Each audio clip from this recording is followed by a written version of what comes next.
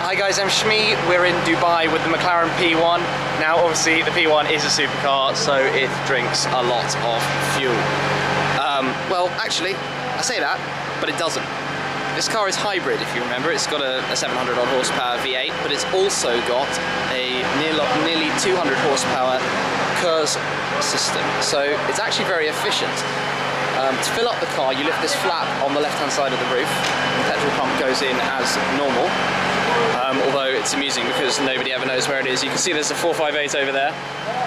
But the car itself is interesting because officially on the EU combined cycle it is over 30 miles per gallon, 34 miles per gallon. That's actually quite impressive. I mean, my 12C I think claims about low 20s, so in the 30s for a car like this is absolutely ridiculous.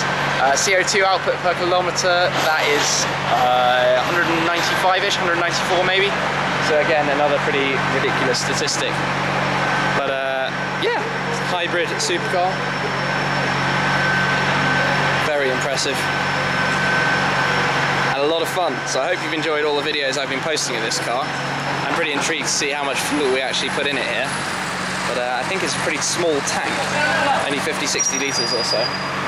Yeah, so it was nearly empty and it's cut out at just over 40, which for interest sake here is 74 dirhams, which is roughly speaking like 12 pounds. 12 pounds, nearly $20, which is absolutely nothing for a tank of fuel, so that's pretty awesome.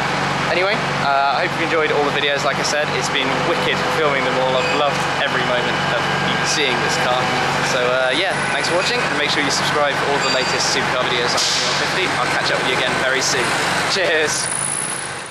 It's fitted with a 3.8 litre twin turbo V8. Get this fantastic dial showing what the car's up to. I'm going to show you the outside.